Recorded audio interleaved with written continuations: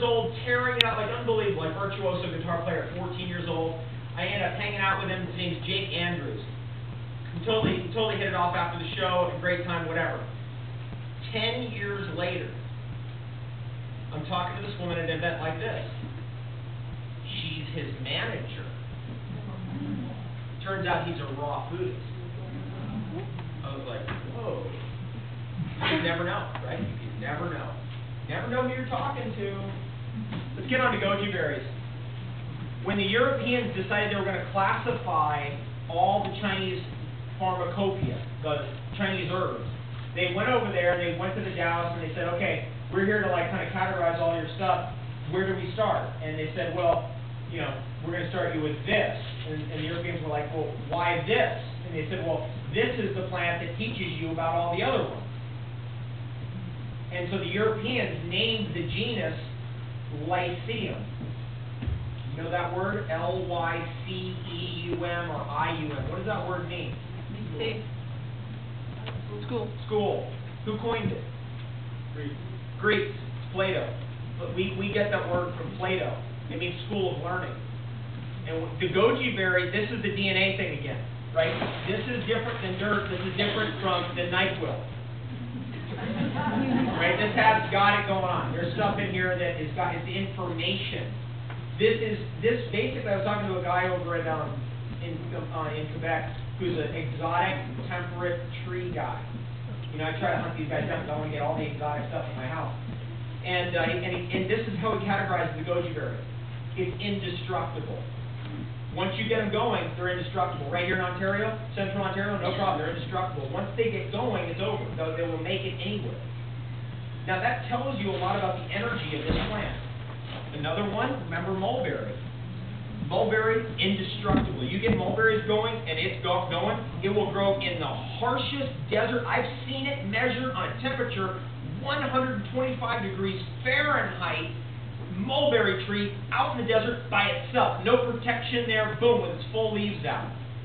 And I've seen that same exact mulberry tree growing in Central Ontario. And goji berry can do the same exact thing. The information that's in there. Nutrient-wise, it's a complete protein source. I know that. I've had it tested 3 times by 3 separate labs. It is actually a complete protein source. It contains one of the highest antioxidant concentrations of any food in the world. It contains 2 compounds in it that flip on human growth hormone. It's the only food ever discovered that turns on human growth hormone. You know what this thing about human growth hormone? Like with age, growth hormone goes down, right, generally. And so therefore, we really want to stay younger. What do we need to do? Get it going up. We want that going up.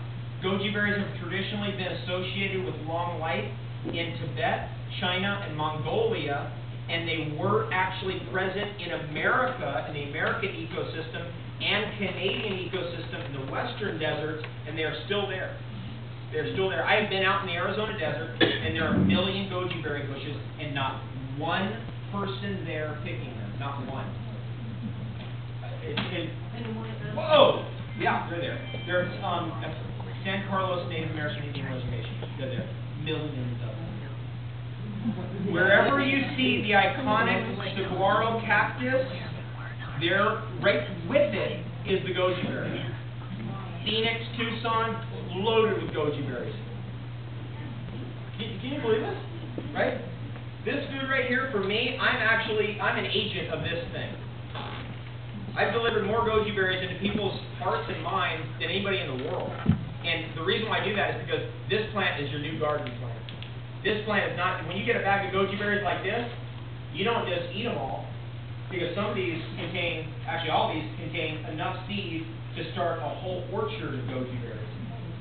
And if you start sprouting these right here, you can have your own goji berries growing in your backyard. Start them inside, get them going. If you live like in a suburb, it's a little easier because you don't have deer coming and eating them. You know, you don't have groundhogs coming and eating them. You don't have raccoons. You know, well, you have raccoons, but you know, it's a little easier. It'll grow. Yeah, goji berry can survive the winter here easily. That's not the issue. It's more the predators that is more of an issue. Oh, squirrels ate them. Yeah. The whole plant, in Chinese medicine, the whole plant is medicinal. People ask me what a goji berry bush looks like. That's the actual picture that I took. I like Photoshop, but I don't know how to use it. That's not Photoshop. That's the actual picture they took it. It's like jewels. It's jewels. And this plant right here is completely edible. You can eat the bark, you can eat the leaves, you can eat the root, you can eat the flower, you can eat the goji berry itself. And so traditional Chinese immortality tonic is actually all of the pieces of the goji berry made into a tea and consumed. All the pieces.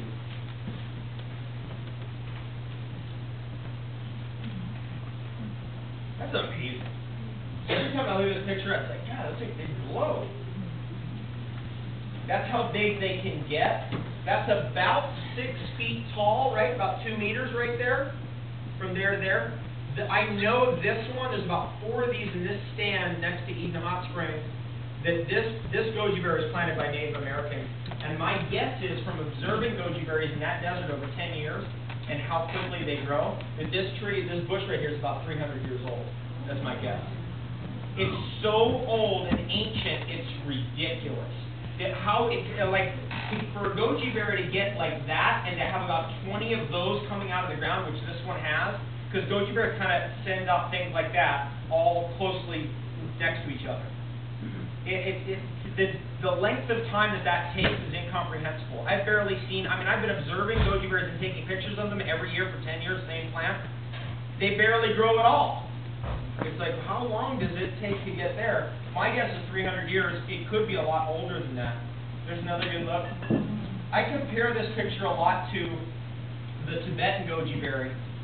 There's a great image that Ron Teagarden put up of the Tibetan goji berry. It looks almost identical to this, and if you look at them side by side, you actually can't tell the difference. It's exactly the same plant. This is goji berry grown in Ontario, so you can see it has the pointy leaves, right? It's here. Here. This one's hilarious. Guess where this is? Best goji berry I've ever had in my life.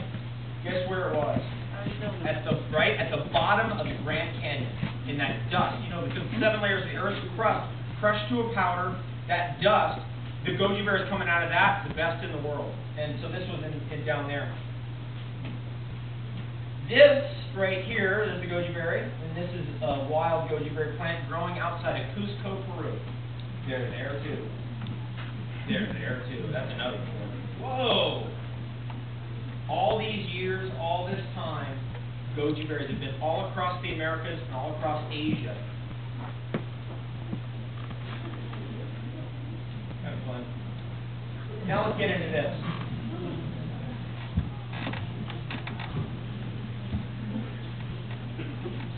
Okay. We're talking about constructing medicinal systems for ourselves that's both food, calories, nutrients, and medicine.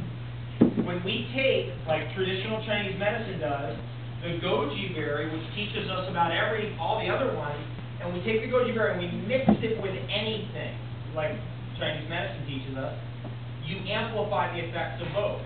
So, for example, we're now going to get into mycology and what's going on in the mushroom world, because, God, it's been 10 minutes. You guys hanging there 10 more minutes? Yeah. Oh, wait. All right.